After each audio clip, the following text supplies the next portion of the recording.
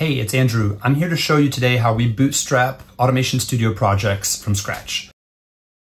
We at Loupe have a lot of reusable code that we've created over the years, and this comes in either PLC library format or PLC executable tasks. We store our code in a GitHub registry for easy reuse and sharing.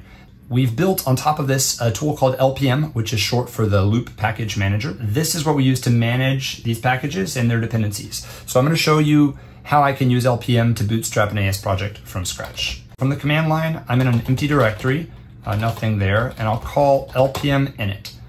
When prompted to initialize the directory with a new project, I'll say yes, and this is going to pull in a bare bones Automation Studio project that I can then build on.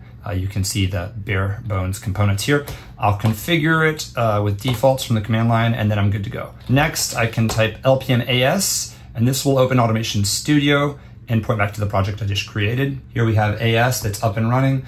Just a libraries folder, nothing from Loupe yet, but a bunch of Automation Studio or BNR libraries. So let's say I want to install Loupe's Piper package. So there's a library called Piper, and there's a package that wraps it called Piper PKG. So I can say LPM install Piper PKG. We'll see that it's adding some content to my logical view here. It created a few Loupe libraries here, Piper, and then its dependencies.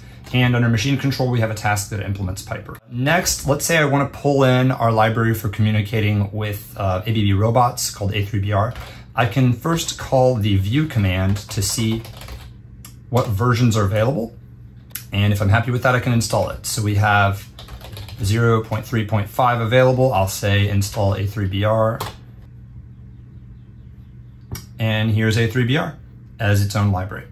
Currently, LPM is a tool that we use internally, and it really helps speed up development within our dev team. We are excited about sharing more of our libraries with the community and have considered maybe making LPM a public tool in the future. If this type of tooling is something that's interesting to you, please leave a comment below or reach out.